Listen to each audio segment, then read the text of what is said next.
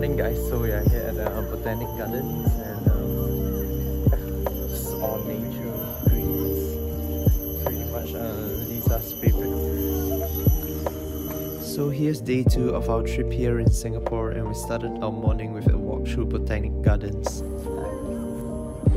The environment around us was just so incredible, and I think it was just so therapeutic to be away from the bustling streets of the city.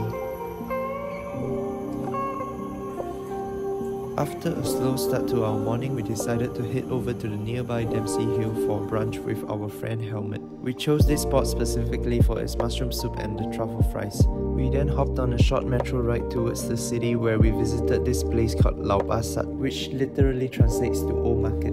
Over here you can find a variety of local cuisine, and Lisa made a wise choice to go for this fishball noodle soup. Here's the Malayan Park where everyone was trying to get a photo like this. Next up, I dragged Lisa along to Chinatown where we checked out the Chinese New Year festivity right there.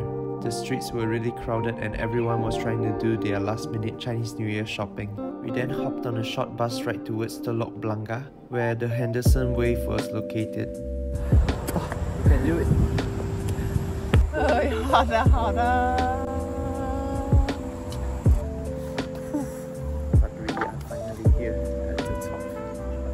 As you can tell, by this point we were both really tired, but the views from up there were spectacular. We then had to take a 30-minute hike down towards Harbourfront where Vivo City was located.